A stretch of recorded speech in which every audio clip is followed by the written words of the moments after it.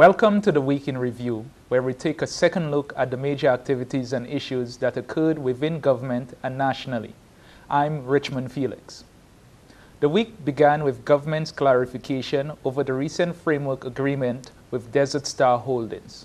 The government of St. Lucia welcomes the questions and scrutiny that comes with potentially transformative projects. That's the word coming from Minister in the Office of the Prime Minister, the Honorable Bradley Felix, speaking on the proposed 700-acre development in Viewfort by Desert Star Holdings. Honorable Bradley Felix is the Minister in the Office of the Prime Minister with responsibility for commerce, industry, investment, enterprise development, and consumer affairs. He told the press at a briefing on Monday that the framework agreement with Desert Star Holdings does not circumvent St. Lucia's legislation. The framework agreement has not and cannot, by definition, grant CIP approved status or DCA approval to the project.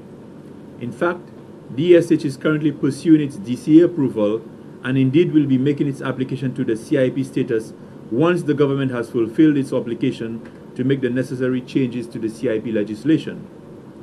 These changes would allow a mixed-use real estate development enterprise involving inter alia, entertainment and sporting facilities are the third category under the real estate provision of the CIP legislation. Minister Felix says all necessary measures were taken to protect St. Lucia and its resources. The government of St. Lucia wishes to assure the public that the framework agreement was worded to ensure that the development was conducted in accordance with the laws of St. Lucia and standard commercial practice, and is not so framed as to breach the laws of the land or the integrity of the process, including the necessity of having an environmental impact assessment. This government is a responsible government, and DSH is a proven, reputable global developer. Both parties have agreed to mutually beneficial terms, which we are confident will impact positively on the economy, physical environment, and people of St. Lucia. The framework agreement was signed on the 29th of July. Invest St. Lucia says should the project gain approval, it will be phased in over a 10 to 15-year period. Meanwhile, Invest St. Lucia continues to make strategic plans for the southern part of the island as the broader vision for St. Lucia develops. Recently, a framework agreement was signed for a US $2.6 billion project in Viewfort. According to Invest St. Lucia, the project fits in their plans for proposed land use in the area. Said yes, it's part of a larger, thus far undocumented vision for Viewfort. And when I say undocumented, if you look to your right and you see this map there, you would see that that map, which has DCA approval, is a map of all the lands currently owned by Invest St. Lucia. And this is all we could have done within our power to say that those lands that we own, we have proposed a land use plan for those lands that in an ideal situation would be part of a broader land use plan for the entire country and for the area. Unfortunately, we have not yet got to that stage of that broader land use plan. Invest St. Lucia evolved from the National Development Corporation and is now the official investment promotions agency linking St. Lucia to the international world. Doctors and nurses of the Victoria Hospital recently received intensive training on new high-tech operating tables at the Owen EU Hospital. We have this report from the Ministry of Health. Doctors and nurses at the Victoria Hospital recently received intensive training on the brand new high-tech operating tables recently installed at the Owen EU Hospital. The OR tables are highly automated and come fully equipped with numerous accessories for various surgical procedures. So you have here many of the accessories for orthopedics mainly and general surgeries, obstetrics, etc. These tables are very stable, and they have also many features that will help the healthcare professionals to do a better job in the day-to-day work. At the end of the two-day training session, doctors and nurses will have a firm understanding of the operations of the new OR tables and accessories, including the advanced features of the equipment. Departmental Manager for the Day Surgery Unit and ICU at the Victoria Hospital, Sylvia Molui, expressed the excitement of the staff to receive this timely training. We're learning how to operate our new operating table, and it has quite a bit of features that we didn't have with the others. It makes life very much easier. Our patients a lot safer, so that is good. We're here from yesterday. We're learning quite a lot. It's a lot to take in at one time, but then we're excited. We never compromise care. We always give optimal care to our patients. But with the features that this table has, it will make it easier. Our patients will be safer, and that's what we're excited about. No longer will we have to improvise to keep our patients safe. Esquerdo also gave her impressions of the Owen King EU Hospital, having visited many institutions in the Caribbean and Central America. I believe that the hospital is really nice. It has like all the equipment required, necessary, and most of the equipments they have are really high tech. And I hope they will open very soon, because people is very excited about the equipment and the treatment that they will be able to give to the patient. Over the past few weeks, there has been a surge of new equipment and furniture arriving at the Owen King EU Hospital, including beds, tables, chairs, and shelving for all areas of the hospital in preparation for the eventual opening of the facility. From the Ministry of Health and Wellness, I am Glenn Simon reporting. In this next report, UNESCO provides support to 4 agencies. St. Lucia continues to receive financial and technical support from UNESCO's participation program for the initiation of a number of developmental projects. 4 agencies recently benefited from the initiative when the St. Lucia National Commission for UNESCO held a check presentation ceremony totaling $201,615 EC dollars. Secretary General of UNESCO, Marcia Symphoriam Laura, says the developmental projects are very important as they enhance UNESCO's mission. Essentially, what we're here to do today is to signal the official start of the implementation of those 4 projects that have been granted funding.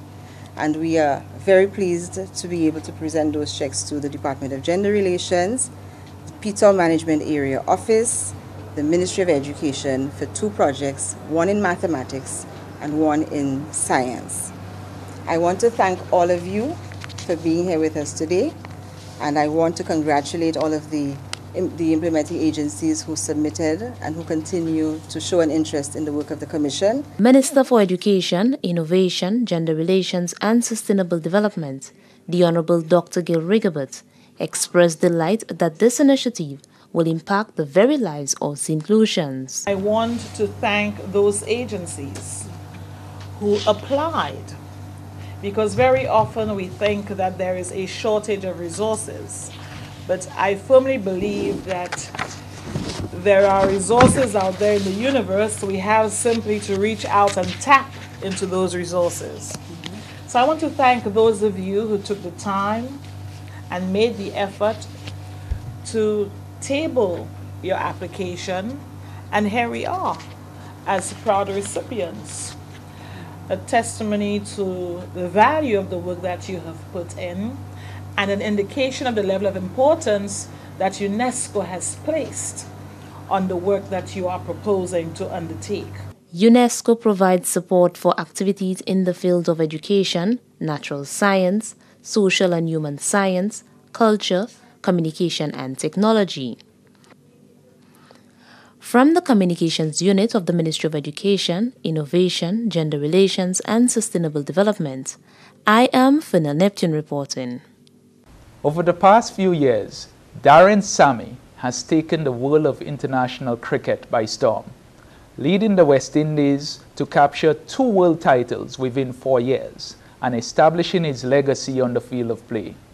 On Wednesday evening, Captain Sammy laid down the foundation to ensure his ultimate legacy.